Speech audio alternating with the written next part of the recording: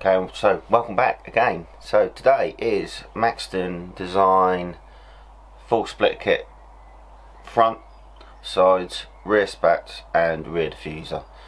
I think it's a V3. It's a V3 front splitter with the matching skirts and spats, and then I think it's a V2 rear diffuser. So I think I'm going to start from the front and work my way back, because everything bolts on to the car. Well, you got to drill, bolt on to the car, round to the back, and then at the back you've got to take the old diffuser, painted diffuser off to put the new black Maxton Design diffuser on the back. So anyway, let's get the car up in the air, ready to start measuring and fitting the front splitter. I'm not going to film jacking it up and putting on jack stands as I've done 100 times before. So when we flip back, the car will be up ready to go, and then I'll explain how I think I'm going to fit this front splitter. So let's go and have a look.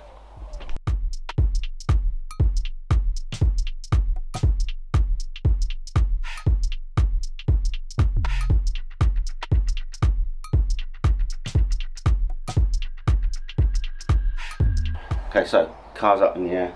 What I've just done, just to sort of help me out a bit, is just I've got 3 gator clamps and I've clamped it to the front of the car here now, just so I could see how we're going to sort this out and how I'm going to fix it. Now, it was supplied with cap bolts and nuts for this. Now, to fix that with these the fixings that are supplied, you literally have to take the whole under tray off to fix it. I'll show you in a minute with the old GoPro. Now, rightly or wrongly, I'm gonna just pop rivet these on, I think, because there's it's a lot of work to take that off, and I'm only ever going to want to take these off again if I'm going to be selling the car, and literally you can just drill them out and they'll come out anyway. So they're no different, they'll never come loose, so that's the way I'm going to go. I might be able to use the bolts on the sides, I haven't checked yet, but I really can't see the point of taking all the under tray off just to put a couple of bolts in when a pop rivet can do the same thing. So that's what I'm going to be doing. So I'll just show you with this what I mean. So under here, so this is, I've just got one clamp here, one clamp in the middle and one back on the other side. So if you can see here, you need to screw up, basically there's a fixing there, one in the middle, one in the other end, and then all the way up this edge here. So to try and get a fixing, a bolt through there, you have to take all this off and this off here, just to get your hand in there to be able to do a bolt up or a nut up. So I'm not going to do that. What I am going to do is to put some tape where these figs, just to hold it in place, and then just screw a few holes, a few pop rivets, job done. So I'm just going to take this off and put some tape on, and I'll show you once I've done that.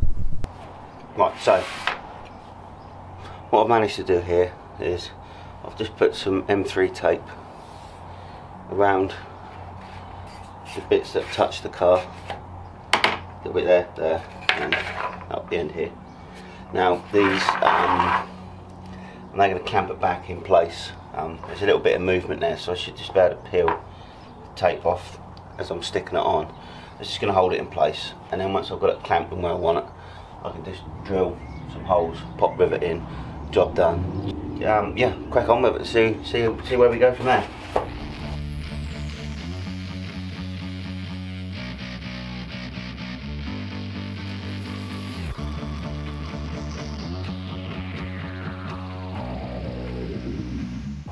Okay, so as you can see, the M3 tape's not really sticking to the car. The car's had a full ceramic coat, so I obviously got under there quite well. I did clean it obviously before I tried sticking this on, but I've had a problem with gel badges and whatnot in the past. So anyway, I'm just going to put a pop rivet in the right place now, and get it, and that'll hold it and I'll never move it.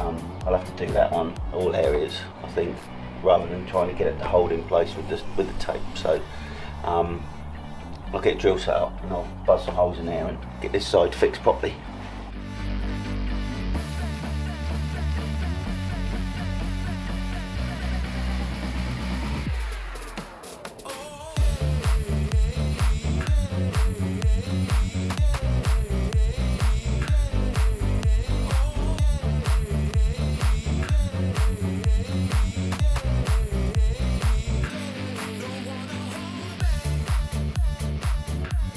Right, so that's the front splitter on.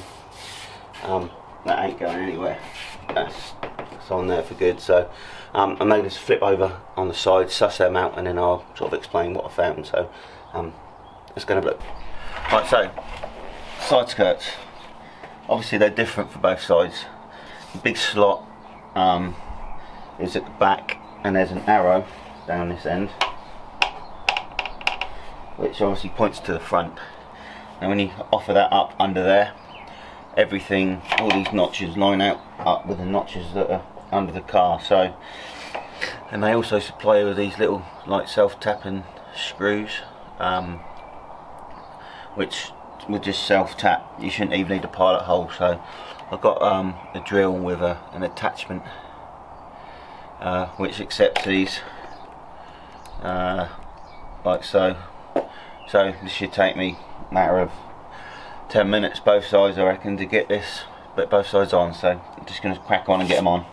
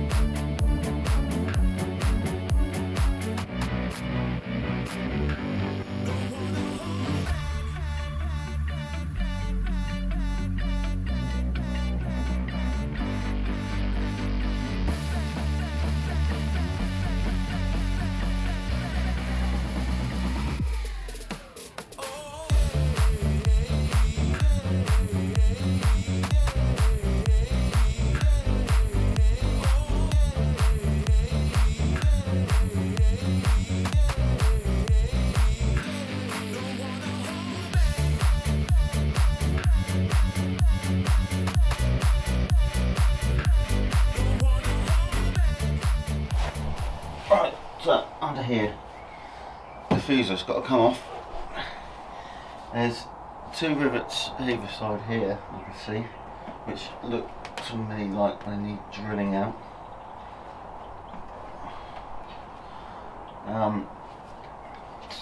Oh well, these are loose already, so these need taken off. And then from what I can see, it's just a load of plastic clips in there. Right, so I'm going to just drill this out quickly.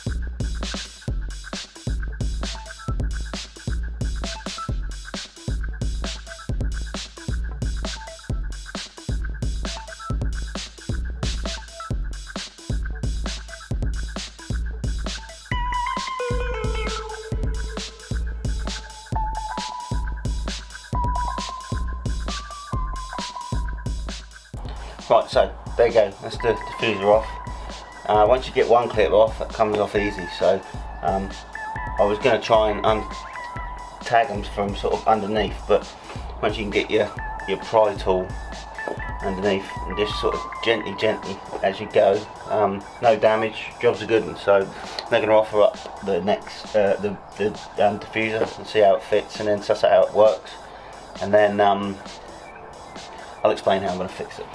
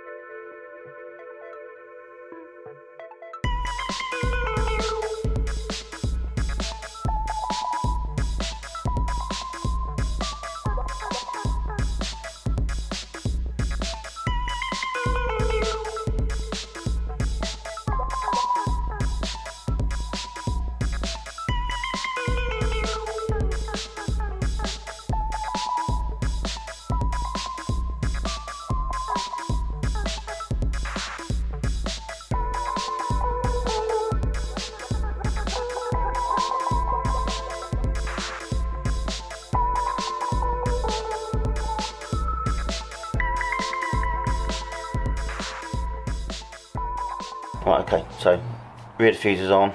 I'll give you a full run round once we're finished completely. It was a bit of a, well, you just got to persevere with it, and there's the clips are they go into the OEM clips, but what I've had to do on this corner, which you can't, I didn't film it, it was just a faff. The clips weren't holding in. I've seen loads of comments before about people having issues with the diffusers. People have tried to glue them, stick them. What I managed to do, you can get your hand up the back here.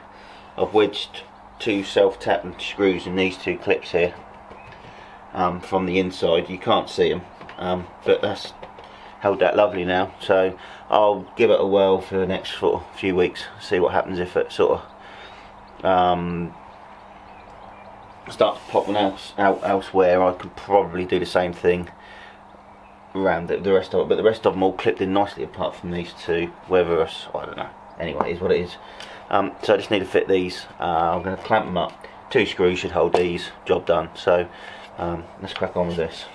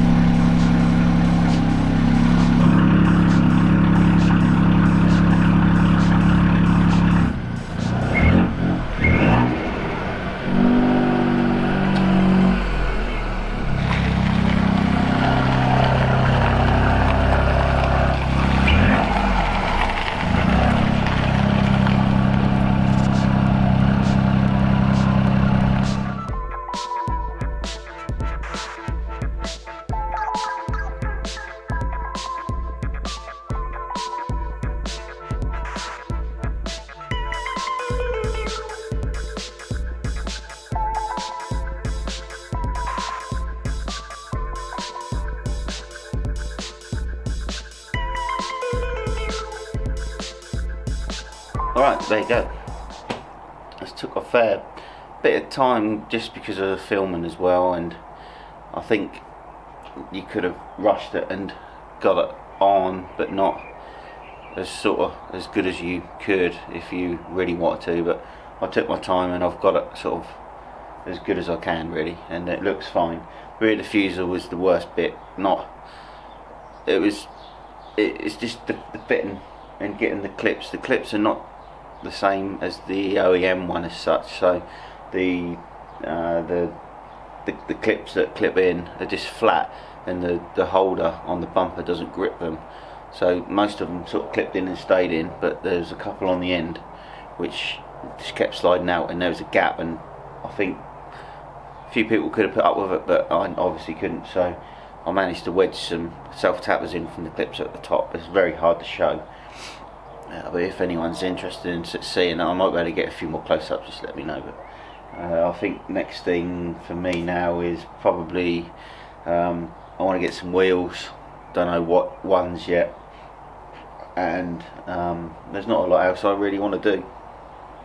I will do a sort of a run around as such, just sort of giving you a lowdown of exactly how it feels now, sort of where I want it to be, see how things turn out with everything else. So anyway, hopefully see you on the next one. Cheers.